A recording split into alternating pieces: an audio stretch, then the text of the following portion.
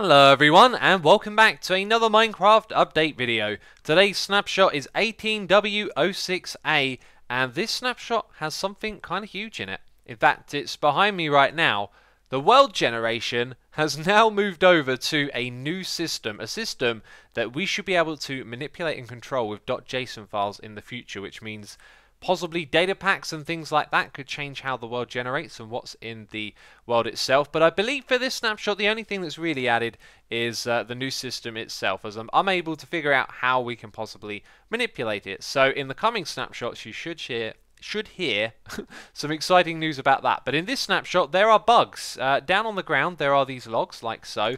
These are actually upside down trees. If you catch these on particular parts of terrain, like where there's an edge, this is actually a tree trying to grow upside down, which is kind of crazy. So there are bugs that you can expect in this snapshot, and this next feature we're going to talk about has a lot of bugs too.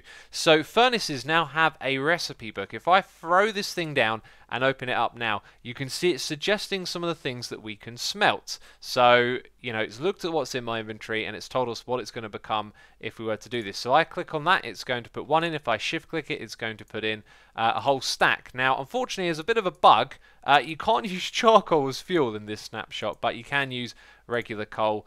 Because these are now in the recipe book, it does mean that you can actually customize the various different recipes in the game, which we're going to look at in just a second. You can also customize the amount of XP and the speed at which it cooks at, which I think is extremely cool. If we go into here though, there's another little thing I want to mention and search up iron. We should see in the top right, you see the iron ingot there. There's also a little furnace next to it. That's because we have unlocked a smelting recipe. If we are to take regular iron into our inventory, we'll unlock some normal recipes, and then when we look in the top right, you'll see that it's got a crafting bench up there. So now there's a little adjustment to the toast. It will tell you if it's crafting or if it's for smelting. So now we're in a world where the vanilla game itself has actually been disabled. You can see I've got things in my inventory, but I can't craft them, like I can't do that. But I've actually added a custom recipe. Check this out. We can smelt redstone into redstone blocks, and yes, that is going really fast because you can change the speed at which this stuff smelts, which is kind of cool. Another one that I added was clay. Did I leave that one on fast? No, I didn't. You can get this thing to go super duper fast and just smelt through this stuff really quickly. It is awesome, but that's all done with .json files. You can now customize the way that smelting works, which is fantastic, just like the crafting system.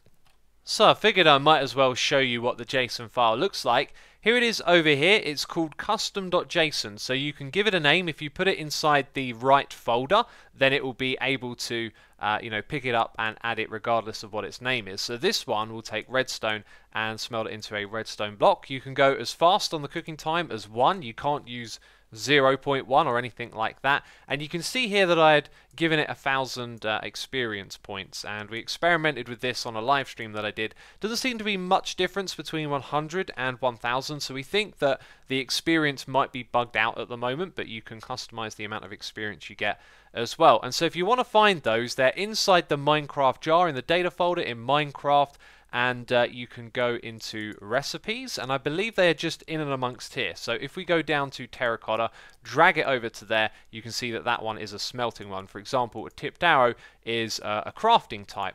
Now, as well as this, something else has been added into the game, or finished, I think, because there are a few of these already.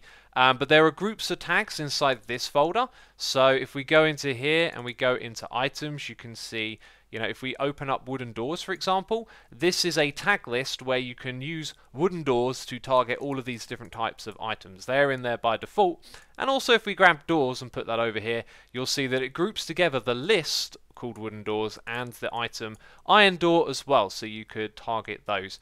Pretty cool stuff, just, you know, extremely useful for data pack customization, stuff like that. They've also migrated more of the structures in the game into this folder right here. So mansion, I think, is new. End city is new. You can see all the different parts of the end city. And inside this file called .mbt is basically like a part of the structure. It says where the blocks are, and this is part of the new game engine. It's going to use these files to put those structures into the world. And at some point we should be able to customize what structures we put inside of these folders and then put them into the world generation as well, but that's not here in this snapshot. So coming back to this world, I've got a couple more things to show you. Something I should have mentioned over here is that the fuel is still hard-coded, so we can't yet determine what types of things can be used as fuel. There's also no references to fuel over here as well, and there is charcoal there, but that's because we can make it out of the oak logs, and as I said earlier, you can't use charcoal to smelt at the moment. Things are quite buggy in this snapshot, and I think adding this smelting stuff has conflicted with crafting, because if I put cobblestone into there, I can craft it into stone. What I can't do is make a furnace, and I believe this is things just getting completely bugged out because they've added something in. So if I actually do that, yeah, look, doesn't even change it if I use the book. As well as that, those structures that I showed you a second ago, I believe where they've done that, they decided to add a few more things to the locate command as well. So now we can locate specific structures like desert pyramid, I believe is new, the jungle pyramid, the igloo. These things weren't on the list before, and I think it's great that they've done that, especially if you want to jump into a world, mess around with maybe a swamp hut and build a witch farm. So it's really good that we get to see these things here.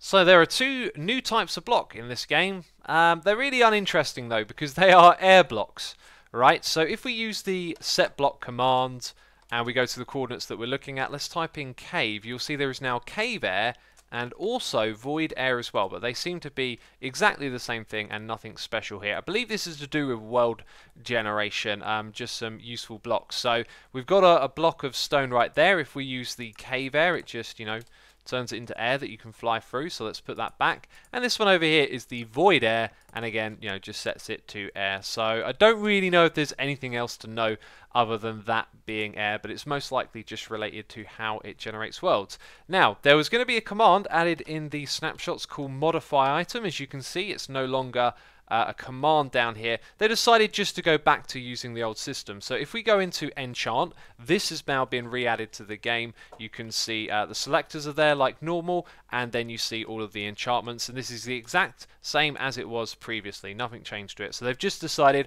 rather than using modify item, you know what, we're going to go back to using the enchant command. Would you look at that? I've gone and made a double tree, and that's because trees are growing upside down, which is a bug, so we're probably going to see this for this snapshot alone. You can use it to break bedrock. What am I doing here? So let's go grow a tree, and then just quickly place a block up until the side, and then grow that. It will grow downwards eventually. It might take a while. We might be here for a moment. I'm saying stuff to keep the video going. There we go. And it broke the bedrock. Cool little trick, but of course that'll probably be fixed by the time the next snapshot rolls around. The nether portal over there reminded me of a couple of things. So in 1.12.2 you couldn't do this. You couldn't light a portal by clicking on the side of the block. That was in the game in 1.11, but in 1.12 it bugged out. You're able to do that again. Good thing to know, I guess. Another thing that I think has been in the game since this feature was added, you can use a flint and steel in a dispenser, just in case you weren't aware. Let's power that, and it creates fire. If we open this thing up, it has lost some durability. But if you were to do this, and of course it can't do anything, it would actually still take away from the durability of the item. As you can see, it's on 63. So that's an interesting little bug fix right there, something that's needed, because of course it's not actually lighting anything. It's like you doing this, you know, right-clicking and losing durability. So little bug fix there.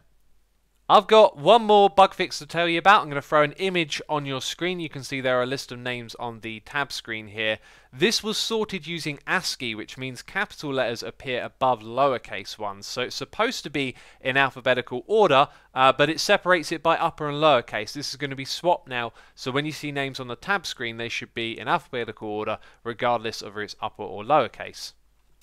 So peeps, last of all in this video, I want to say if you enjoyed it, leave a like. Thank you in advance for the support as always, and if you didn't see the video I put out earlier this week, I can show you a way to be in 2 Minecraft worlds at the same time, which is crazy. Click on that thing on your screen and go check it out, and of course subscribe to the channel because we're going to do some crazy stuff with this world generation real soon. Cannot wait for them to add it to the snapshots, which hopefully we'll see next week. But that is it from me this one. Thank you for watching, and I'll see you soon. Bye bye.